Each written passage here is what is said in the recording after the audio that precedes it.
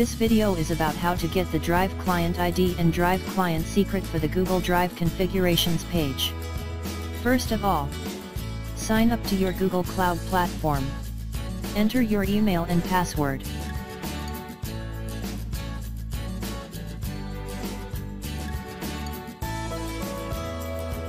This is the credentials page. Click on the Create Credentials button. Select the OAuth Client ID. In the application type, select Web Application and give a name to it.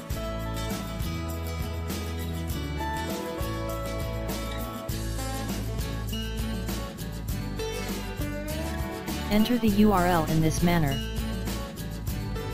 Click on the Create button. These are the client ID and client secret.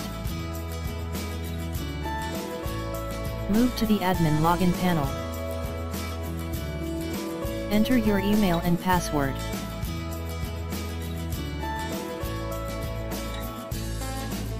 Enter the client ID and client secret that were obtained in the credentials page.